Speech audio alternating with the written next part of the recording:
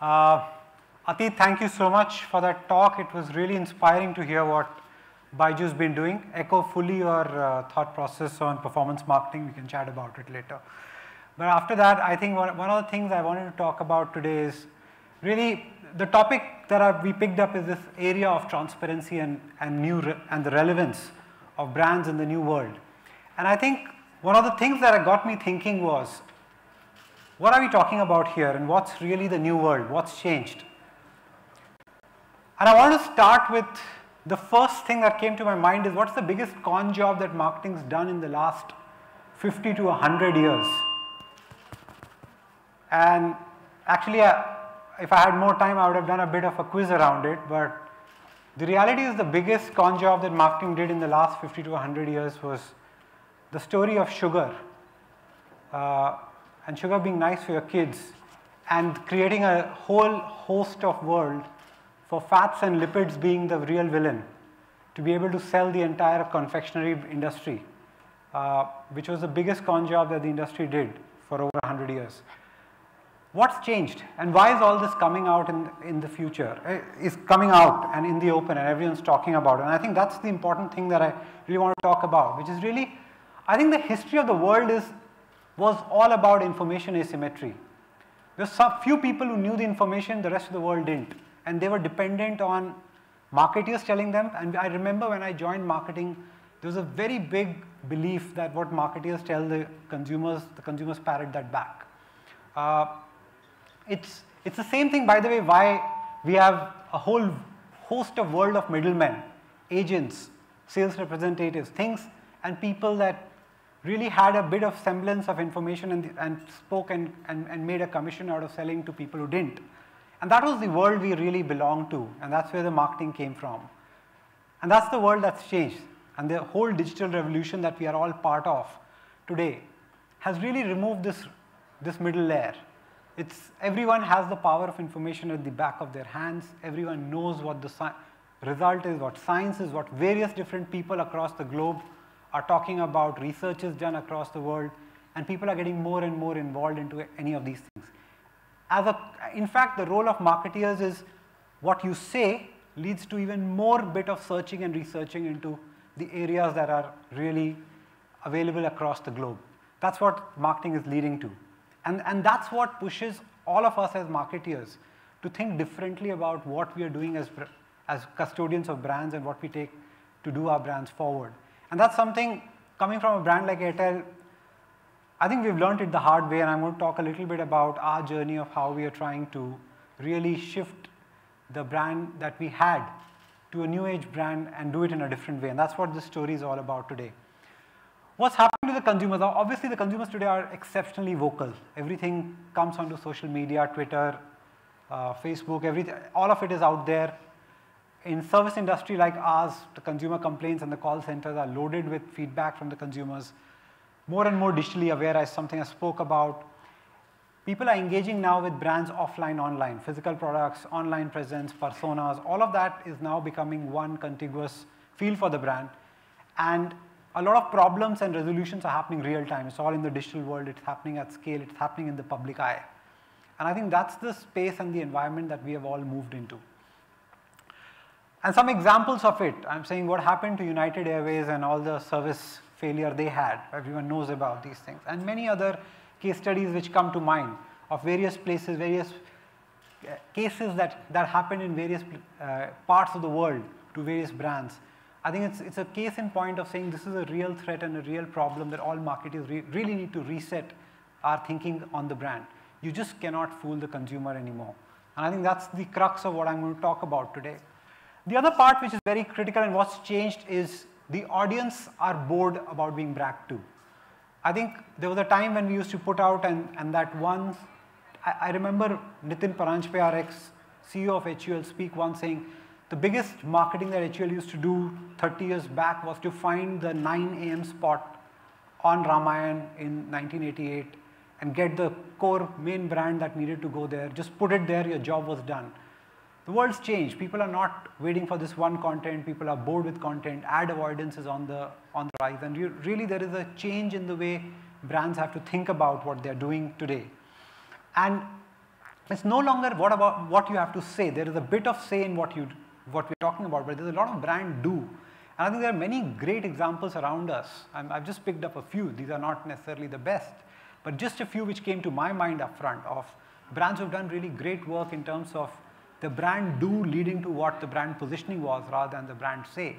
And I think this was some of the inspiration that started the Airtel journey. And this is not my journey. As I said, I'm very privileged to come here and present to all of you, but this is a journey that started 4 years back on this brand, and I want to really talk about this journey of what Airtel started with. So Airtel, as we know, is a telecom brand. It was the first telecom brand which has stayed for the last 25 years now in the country, and it's gone through various phases where we spoke about relationships, connections, talking. A lot of storytelling was the history of this brand.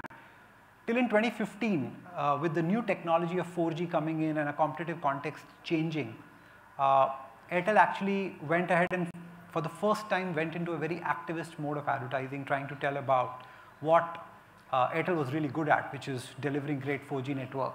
And that's the time when you guys became familiar with this face of the brand and a whole host of challenge format advertising which came into Airtel.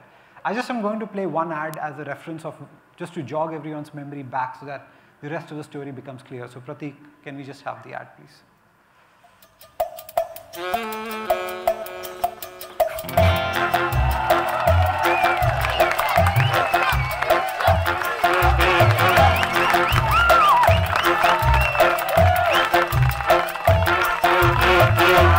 Network ready? It is going to start. 3, 2, Lucknow station. Lucknow station. Got it! That was fast. Video call. Hi Teju, we'll call you back, okay? Bingo! MBA colleges. Top 10. कैसा network है? ये network ले यार, वो छोड़। Okay. Photo album upload. Got it. Honey Singh. Got it. Coke Studio. Got it. Full movie download. Wait, it's happening. It's happening. Got it. It's too fast, कुछ गड़बड़ है। गड़बड़ नहीं, 4G है। Airtel 4G challenge. इससे faster network मिले तो life time mobile bills free. क्या बात है?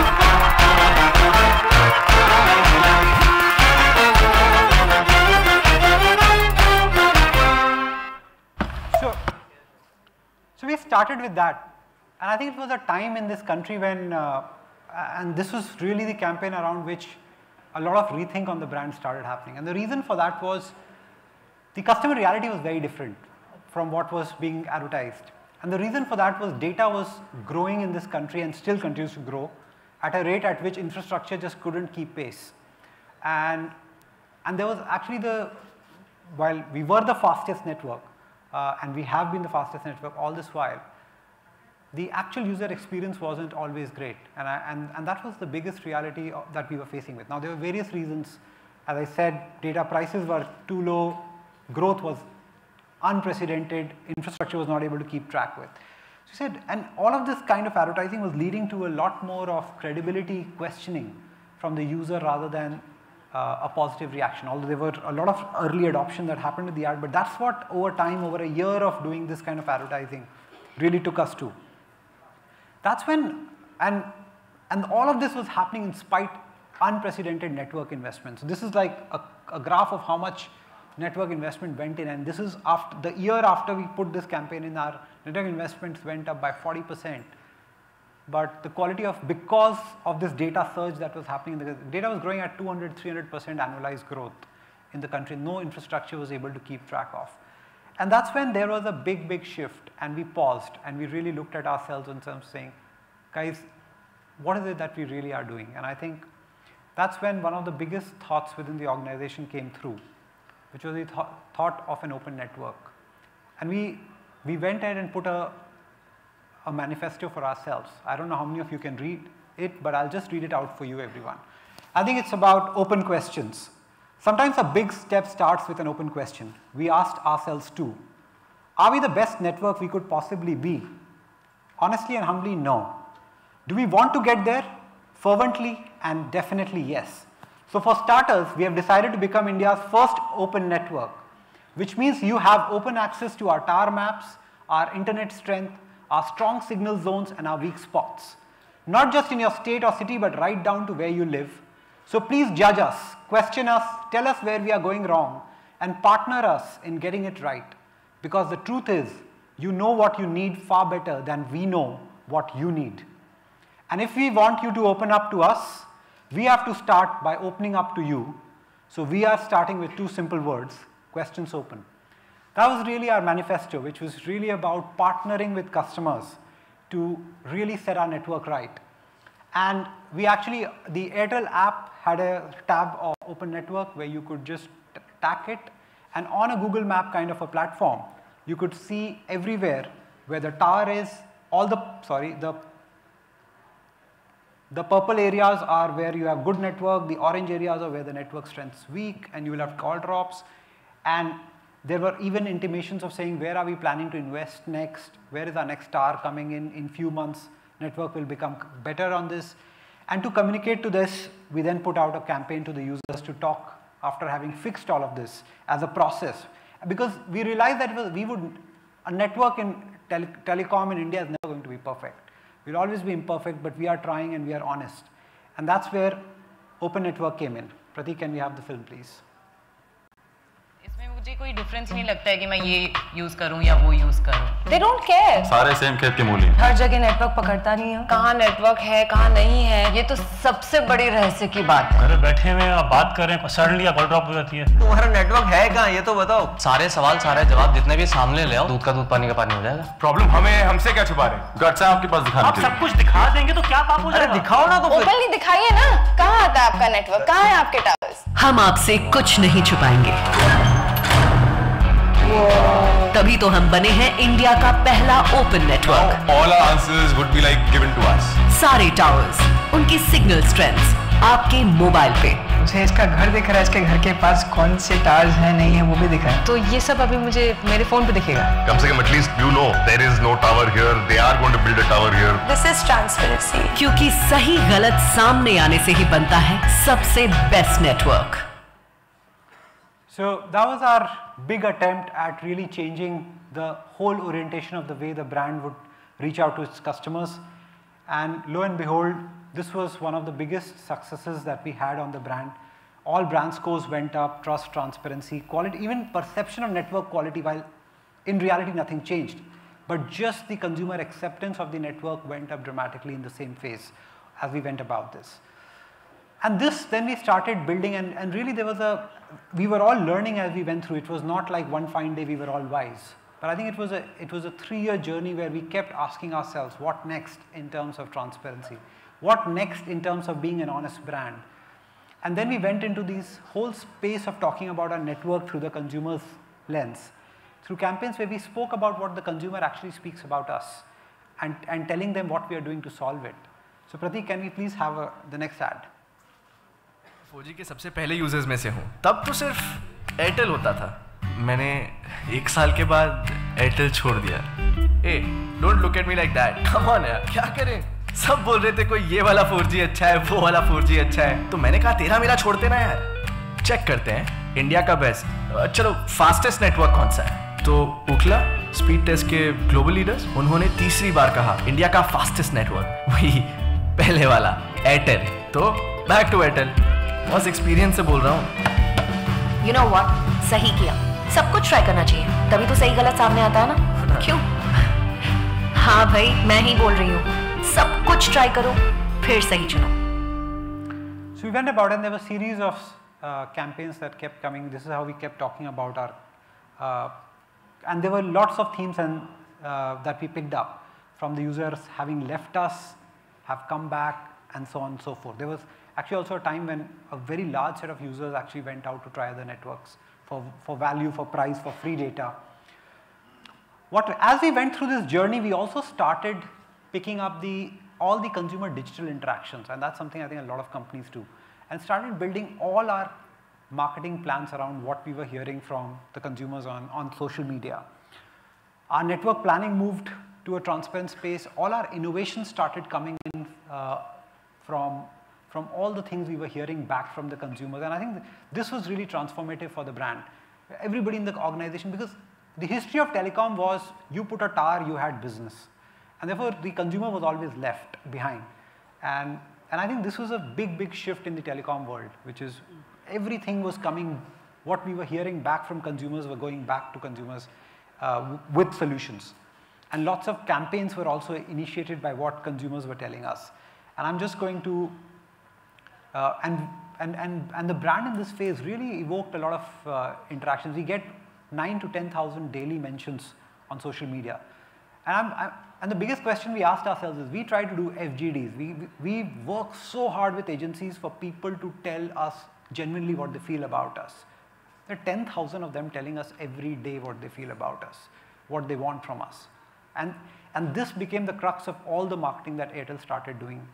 And I'm going to talk a little bit about, I think the biggest thing we did on the network was we really created this mega center where we started tracking every piece of mapping social media, actual network feedback, actual network performance into looking at the entire country from where is our network performing, where it's not performing. There are many practical reasons why. And we by the way, we get trolled on social media like nobody's business. I think telecom must be one of the most trolled categories on social media. But we map the social media feedback right back to our networks to do diagnostic on a real-time basis. That became one of the biggest actions we took internally, saying we cannot ignore what's happening here.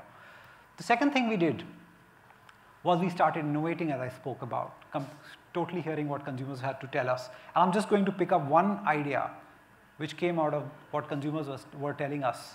And here's an innovation we put in market which had humongous success for us on postpaid. Internet दीवाने, हाय। आपने अपने network के लिए क्या कुछ नहीं किया? अरे एक तो हर महीने डेटा पैक पे डेटा पैक लेते गए। वो तो किया। फिर न जाने कितने हजार जीबी यूज करते गए। वो भी किया।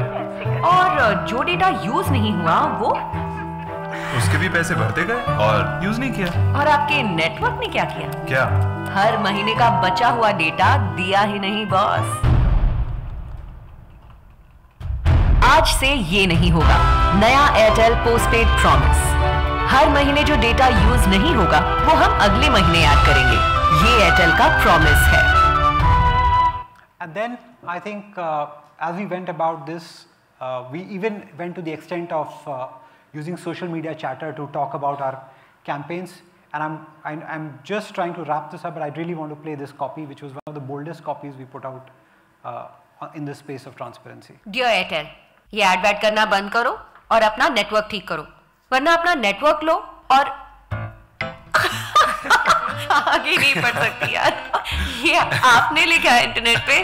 I don't believe it. अरे क्या करूं मैं, मतलब मैं इतना पक गया था कि मैंने ऑनेस्टली आपको भी एक दो गालियां दे दी थी।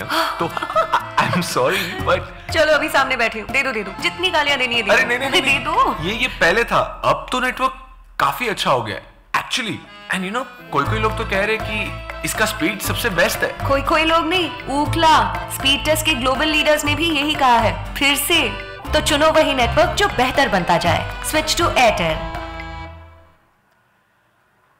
And I think therefore that was the whole pivot that we made on the business, which is really to move towards a bit of honesty, transparency and service. We would never be perfect, but we are trying to get better.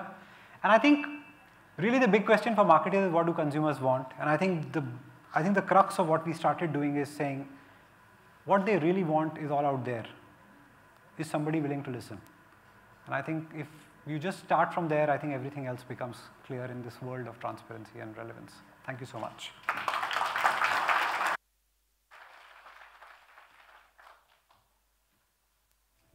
Sorry. sorry, could I please have you once again back on stage? We would like to present you a token of gratitude for sharing the various marketing strategies, campaigns, innovations, and its success stories. And I would like to invite Neeru Salat, the zonal business head from The Hindu, to please join us and present him a token of gratitude.